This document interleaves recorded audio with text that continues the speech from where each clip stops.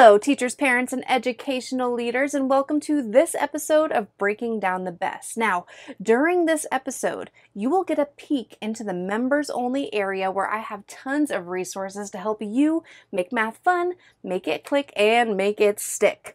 There should be a link somewhere around this video where you can learn more. All right, now that we got that out of the way, let's get to it, and let's break down the standard.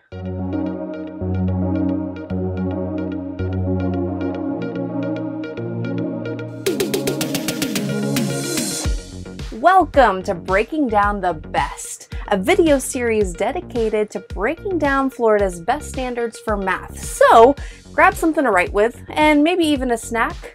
This looks good. And don't forget to put a smile on your face. There you go. I see you. And let's dive into today's best standard. Hey everyone. My name is Sarah McCarthy and I am so excited that you are joining me as we break down the following standard. Today's standard is MA.5.DP.1.2 and it says to interpret numerical data. That means data with numbers with whole number values. I was kind of surprised to see this because in 5th grade we do a lot of work with fractions and decimals, but then I was like, oh, we're going to determine the mean. That makes sense that it's whole number. So with whole number values represented with tables or line plots by determining the mean, that means the average, the mode, the median, and the range. All right. Here's an example. It says that rain was collected and measured daily to the nearest inch for the past week. The recorded amounts are 1, 0, 3, 1, 0, 0, and 1.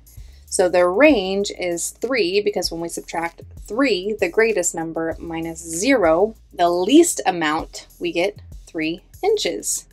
The modes, there's 2 of them, 0 and 1, because we have 3 zeros and 3 ones. So we have 2 modes here.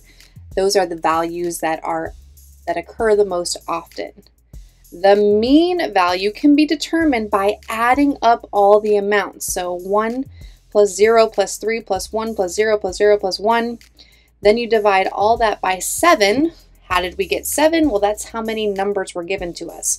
1, 0, 3, 1, 0, 0, 1. 7 different values. So you add up all the totals and divide it by the number of data points that you have, which would be equivalent or equal to 6/7 of an inch when you add it up. So the mean would be the same if it rained 6/7 of an inch each day. By the way, this document that I'm marking up all over is not something that I have created. This is something that the Florida Department of Education thankfully releases to the public. And in these Breaking Down the B.E.S.T episodes, I'm just showing you my thought process, how I break apart and analyze the standards. And then in the second half of the video, we'll pop over to the website, mccarthymathacademy.com, and take a look at resources that are strategically aligned to this particular standard, okay? So we'll get there in a minute. Let's keep going. Some benchmark clarifications. It says that instruction includes interpreting the mean in real-world problems as leveling out, finding the average. It's a middle point, but it's like leveling out or a balance point or an equal share. Some related benchmarks to this one would be 5.FR.1.1, which is division as fractions. And then 5.AR.1.1 is our multi-step real-world problems standard, which is a pretty heavy standard too. Some terms that you need to know. We got line plot, which looks kind of like this over here. The mean is the average. The median is the middle, the exact middle or the average of the 2 middles that you find. The mode is the value or values that appear the most often, and the range is when we find the greatest value minus the least value and we subtract that to find the range. All right, vertical alignment, where are they coming from? Well, in 4th grade, we've got 4.DP.1.2, which targets the mode, median, and range in a data set. And then in 6th grade, we have 1.2 and 1.6, where we talk about the advantages and disadvantages of the mean and the median. So they definitely need some practice with these. For the purpose and instructional strategy section, let's see what jumped out at me. It says that the purpose of this benchmark is to interpret numerical data by using the mean, mode, median, and range. When finding the median and mode, it is important for students to organize their data by putting it in order from least to greatest. I put a star here because this is huge. It's very important that it's put into order from least to greatest. And when it's found on a line plot, it kind of already is in order from least to greatest, which is helpful. With the data organized, students can determine the range by subtracting the least value from the greatest value. The mode by finding the value that occurs the most. Just keep in mind that there could be one mode, no modes because nothing appears the most often, or even two or more modes. If you have two different data points appearing the same number of times, then you would have two modes or more than that. For the median, that's the middle number, so we're finding the value in the middle of the set.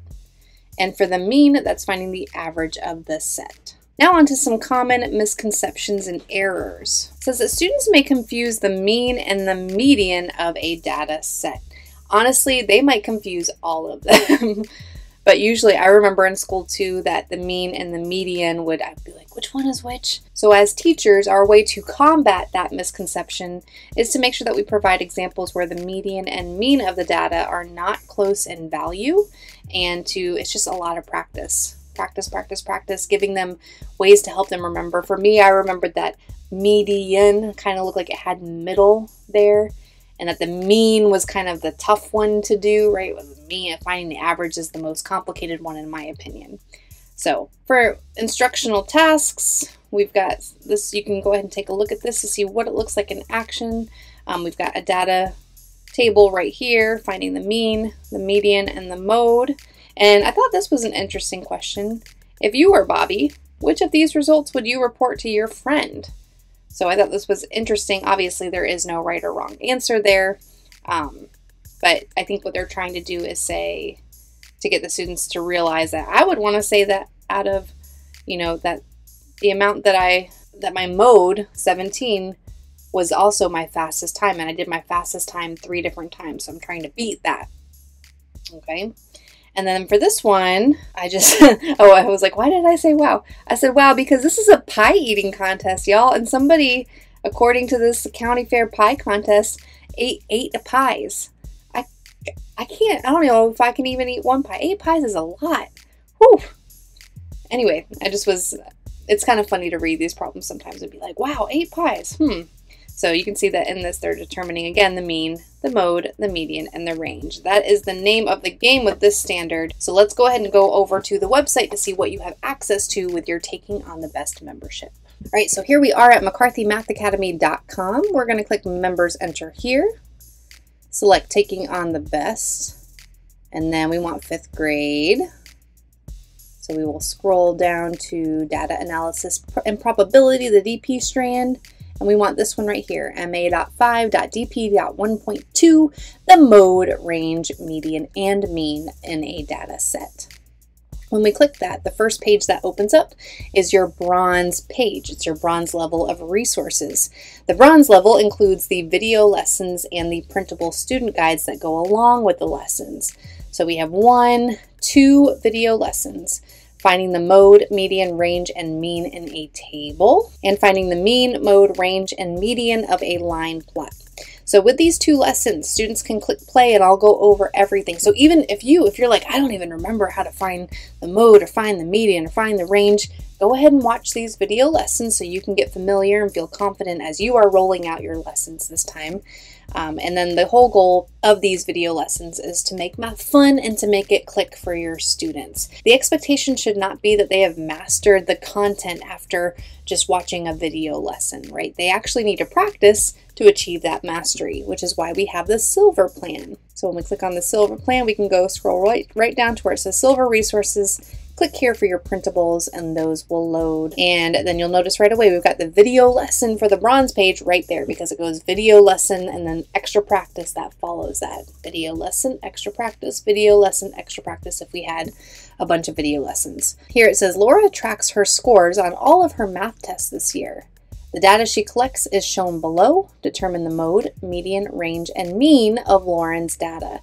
So in the video lessons, we're showing how we take this information off of the table, put it in order from least to greatest. Use that to find the mode, to find the median. finding the range, and finding the mean. The expectation is that students record the notes onto the paper as we work it out. And then after they watch the video, they can try the extra practice, which looks very similar. Now we have Isabel's science test scores. Same kind of thing. Take it off, answer the questions. The next video lesson is with the line plots. So we're looking at our line plot and determining the mode, the median, the range, and the mean in this video lesson. The one that follows is the extra practice, looking very similar to what we just did, just a different scenario, different line plot, same kind of questions. Then we have the math mission right here. This says to roll 2 number cubes and record the sum on the chart to the left. Do this 15 times. Then create a line plot based on the data. Finally, determine the mode, range, median, and mean. So if you roll a 1 and you roll a 2, you would add those up and get 3. And then your students would go ahead and put their sums into this table, use the information from the table to create a line plot, and then find the mode, the median, the range, and the mean of the data that they collected. So this is nailing the standard right there. And again, notice that all of these are whole numbers. We don't have any fractions, no decimals here.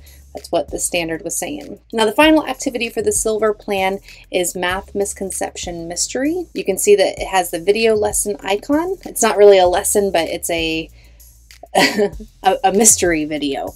So all you got to do is click play right there, and I will guide your students through the entire process. First, I'll say, okay, go ahead and solve this problem on your own or with a small group. It says determine the mode, median, range, and mean for the set of data below. So here's our data. We have to determine all of it. Well, they do. Once they have their answer, they click play and they will watch as 4 other characters solve that same problem. 3 of the characters are going to make a mistake that students commonly make, and only 1 character will solve the problem correctly. So students will need to watch closely, analyze, justify, decide who is correct and why, and then they'll fill out their detective report. By the way, the characters are just me dressed up in silly costumes with silly accents, having fun. And once you start these math misconception mystery videos, your students are going to beg you for more, so just be prepared there. Here's where they can state who the most reasonable answer belongs to, and evaluating the work of the other 3, where their error was, what they did correctly, and all of that. All of the printables that we just went over, there's an answer key right there. So if you are like, what do I do? There's an answer key right there to guide you. And then if you are a gold plan member, you can click here because you have access to everything we've gone over. Plus, you also have access to a mini assessment for every standard. You can see the standards right up here. It says show what you know, so you can use this as a mini assessment, or you can just use it as extra practice, whatever you want to do. But you can see there's a variety of question types. We got this one talking about the range, the median here. Here we've got a line plot. JC, I actually was listening to NSYNC while I was creating this test. And anyway, what was I saying? Okay, so this one is talking about the range, the mode, and the median. It's a select all, so you got to find which statements are true there. And then here, this one says, well, you can read it, but this one is saying how would, if we add a new data point, how would it affect the mean there? So mini assessment there. You got your answer key right there. You also have access to these breaking down the best videos right here, ad-free, just clicks away from all the resources that we're going over, just a click or 2. These episodes are also available on YouTube. Just YouTube contains ads, so it's a nice perk of being a gold member is to have these videos ad-free. But really the biggest highlight of the gold plan is access to McCarthy Math 155. This is a daily math intervention that I created. Let me go back. A daily math intervention that is aligned to the Common Core standards. I know it says Common Core, and I know that we are now taking on the B.E.S.T standards, right? However, there are so many videos in here that can still help. If you've had the time to explore both the Common Core and you're pretty familiar with the B.E.S.T standards, you know that there's a lot of skills that are similar. So there's a lot that can help you here. The 155 stands for 155 video lessons. We're going to click on 5th grade. It's for each grade, 155 video lessons. Now, I'm going to be honest with you and tell you that there is nothing here with the mode, the median, the range, and the mean in McCarthy Math 155. You're not going to find that practice here. However, let's say that you have students struggling with multiplication or division. Maybe they're able to add up the totals with the mean, but they've forgotten how to divide. Guess what? You can go ahead and go to this division unit and have them practice. There's 10 video lessons right there. Maybe they're having maybe they need some more practice with numerical expressions like the order of operations. 13 video lessons there. Place value, operations with decimals, so adding and subtracting, multiplying and dividing with decimals. Just be careful that you know your standards, adding and subtracting, multiplying and dividing fractions.